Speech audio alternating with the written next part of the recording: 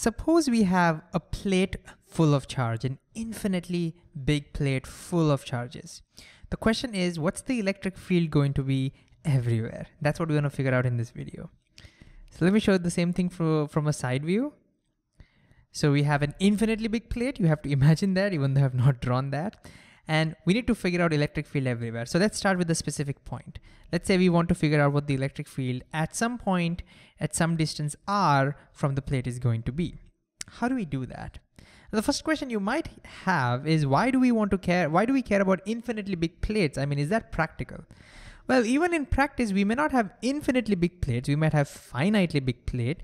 But then if we were to figure out electric field very close to it, very, very close to it, we can assume the plate is infinitely big. So whatever we get over here, we can use that values for very close distances. So you can assume in practice what we are doing is finding the electric field very close to big plates. Okay, if you go far away, we can't use that, but as long as we are close enough, we can definitely use it. So how do we do that? Well, we can start with Coulomb's law, which you might be familiar with. It says electric field due to a point charge is Q divided by 4 pi epsilon naught r squared. But by now, you might appreciate that you can't directly do that, but you'll have to break this up into tiny, tiny pieces and then calculate electric field due to each piece and then add them all up. And that's going to be a nasty integral, which we're not going to do. So we're not going to go for Coulomb's law, but instead, you might already guess, we're going to use Gauss's law. And the whole idea behind why we can use Gauss's law over here is because the electric field is going to be very symmetrical, as we will see. And because the electric field is symmetrical, we can find a closed surface such that the electric field everywhere on that surface will be the same. And so we can pull it out of the integral, and then we can evaluate this expression without having to integrate and calculate what the electric field is going to be. That's the whole idea behind it. And if you're wondering, wow, that's amazing. Can't we do that for every single problem? No, we can only do it for 3 special cases. One is this one, infinitely big plane. The other one you may have already seen, infinitely big line of charge. And the other one is when we have a sphere of charge. These are the only 3 cases where we can use this. Okay, so this is one of them. So where do we begin? Well, we start by figuring out what the electric field looks like everywhere. To apply Gauss's law and to choose a closed surface, the first step is that. So let's start over there. How do we figure out what the electric field looks like everywhere?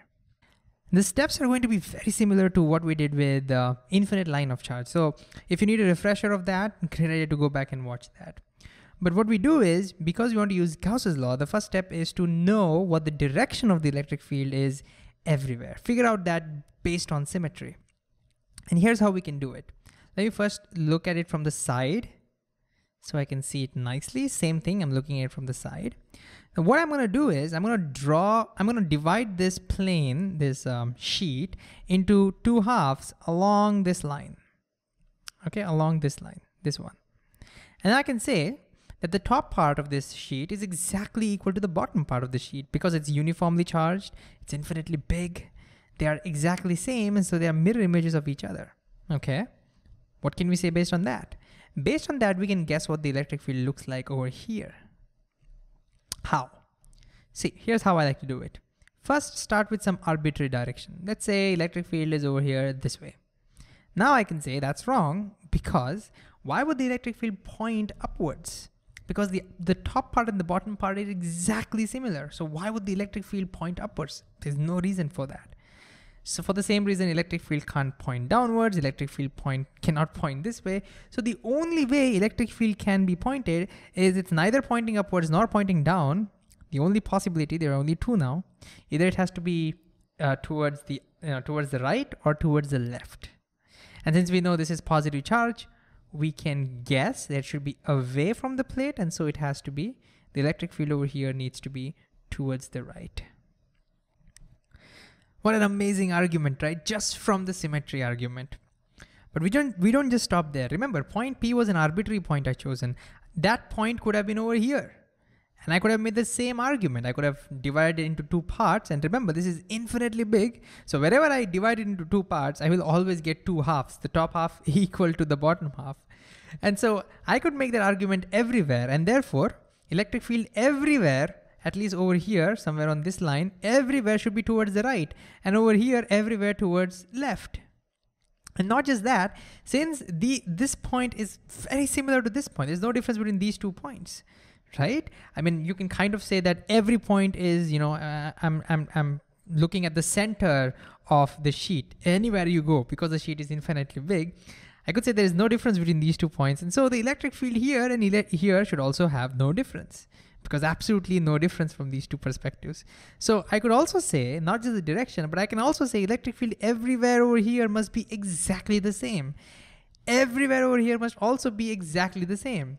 In fact, if you go at a distance r anywhere, you go top or bottom or out of the screen or into the screen, wherever you go, the electric field must be the same at a distance r.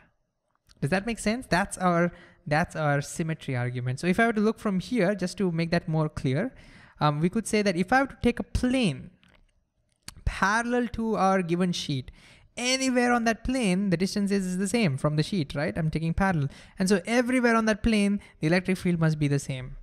Any plane you take parallel to this sheet, electric field must be the same. Does that make sense? That's our symmetry argument. So now comes the question. Now that we know this, what kind of Gaussian surface would you choose to use Gauss law? Okay, I want you to pause the video and think a little bit about this. Should be a surface such that that integral becomes nice and easy. Here's Gauss law again. The integral should be nice and easy. So what surface would you choose? Pause and give it a shot. All right, if you're giving this a shot, let's see. My first instinct is that whatever surface I choose needs to be flat in front of it or behind it. Why? Because we already saw such flat surfaces, parallel surfaces, will have same electric field all over it. And that we can use to our advantage. The second thing is, whatever surface I choose, it needs to go through the sheet. It has to pass through the sheet. Only then I can enclose some charge. So putting these 2 together, the surface we can choose is a cylinder. Same thing if I show from the side view, the cylinder would look somewhat like this. Should have the same length on both the sides, r on the right and r on the left as well. So now we can use Gauss law. We can equate the left-hand side, we can simplify the left-hand side, simplify the right-hand side, and go ahead and calculate it.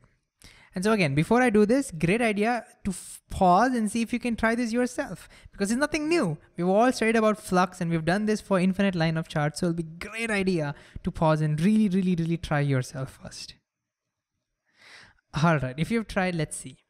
So let's start with the flux. What's the total flux through the entire cylindrical surface?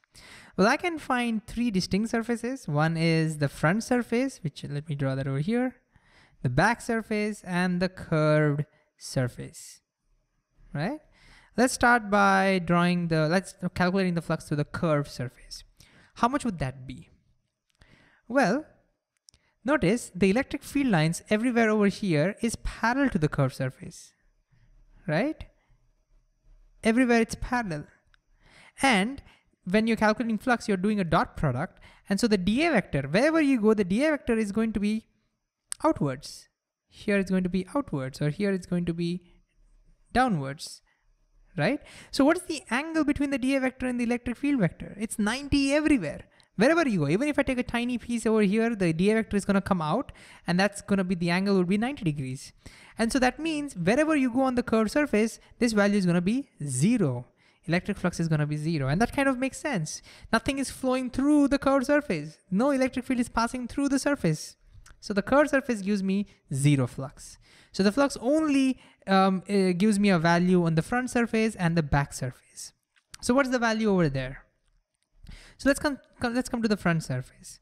Let's assume that the electric field over here is, I don't know, some value E. We already know it's going to be this direction.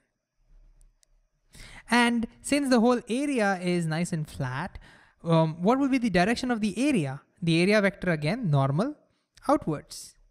Ooh, notice area vector and the electric field vector are in the same direction. Same direction, so when you do the dot product, cos 0 would be 1. And so this dot product will be just E into dA. And this entire dA is my A. And so if you were to do this, you just get the flux over here as E into A. So flux here would be just E into A. That's the flux through the front surface. And the same flux through the back surface. The story is the same.